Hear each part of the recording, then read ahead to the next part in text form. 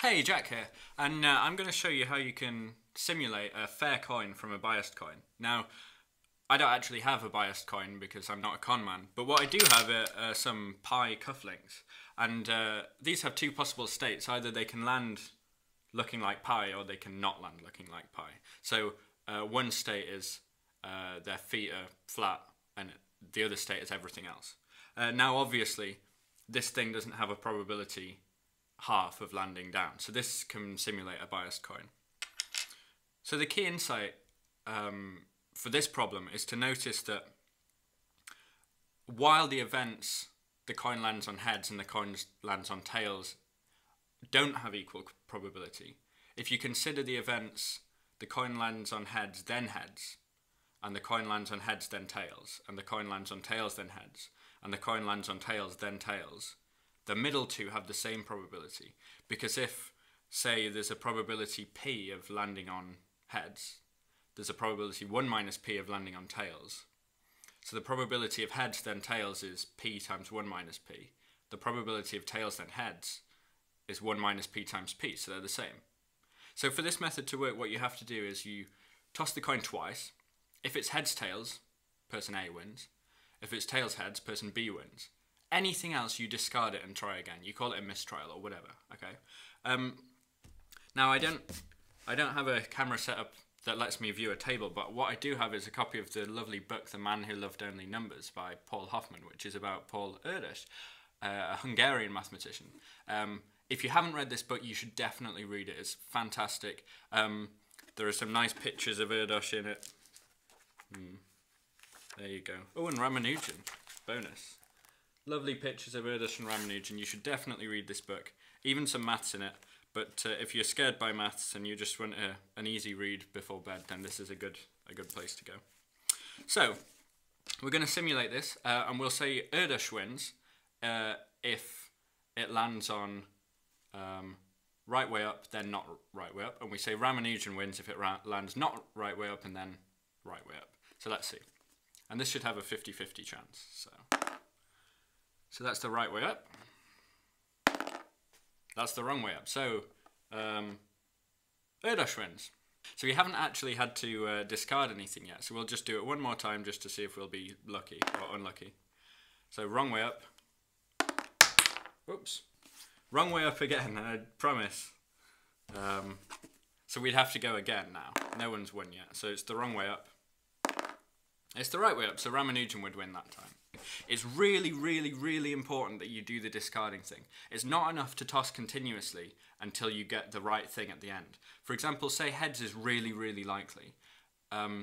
Then your string of tosses is going to look something like heads, heads, heads, heads, heads, heads, heads, tails. So the event heads, tails is way, way, way more likely than tails, heads. So you have to toss it in lots of two, and then discard and start again if necessary.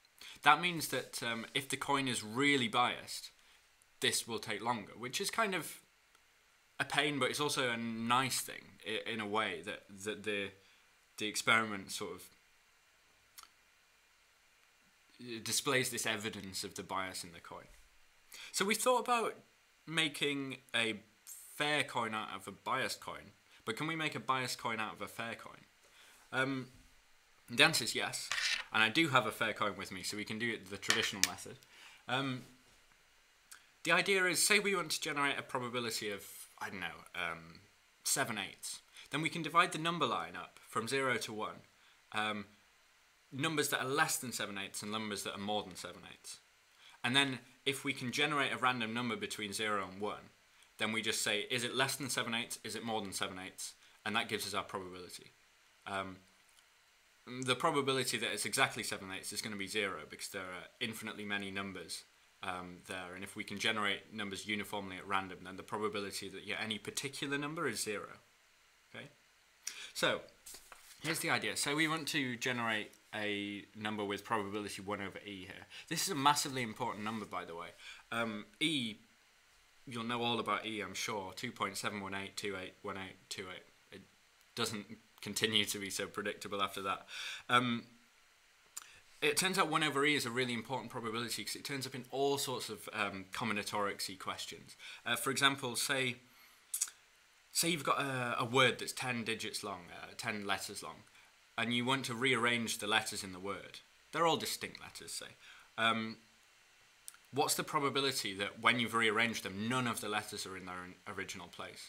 It turns out the probability is really close to 1 over e. It's not quite 1 over e, but it's really close. And if you had 20 letters or 100 letters or 1,000, then it would be almost identically 1 over e.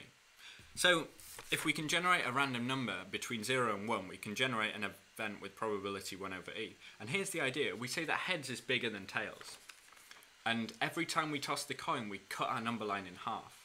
So if we get a heads the first time, we're only going to be talking about half to 1.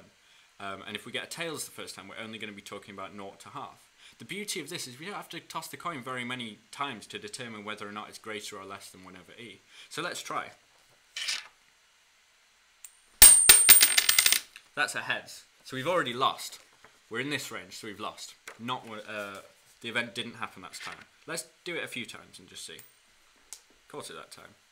That's a tails, so we're between 0 and a half. That's a tails as well, so we're between 0 and a quarter, so we can stop. We're definitely less than 1 over e. So at the moment it's 1 and 1. Let's do it again. That's a heads, so we've lost, so 2 and 1. Ooh. That's a heads, so we've lost, so 3 and 1. One more time. That's a heads, so we've lost, so 4 and 1. So poor old 1 over e. We lost a lot more times than we should have that time. But I hope you enjoyed that. Generating fair coins from biased ones and biased ones from fair ones. This actually does have nice applications if you're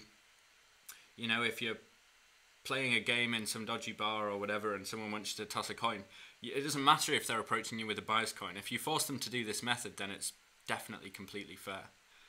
Well, yeah, I hope you enjoyed it, and please subscribe for more because there's going to be loads of this coming. I really love doing this sort of stuff. See you later.